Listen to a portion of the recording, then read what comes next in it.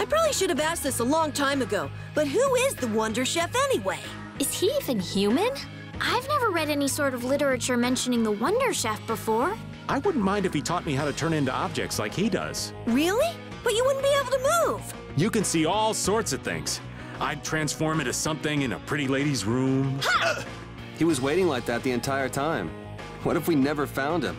Or what would happen if someone broke him? You can't do that. What if he really is a person? Maybe we could just draw some funny pictures on him? Now you're thinking.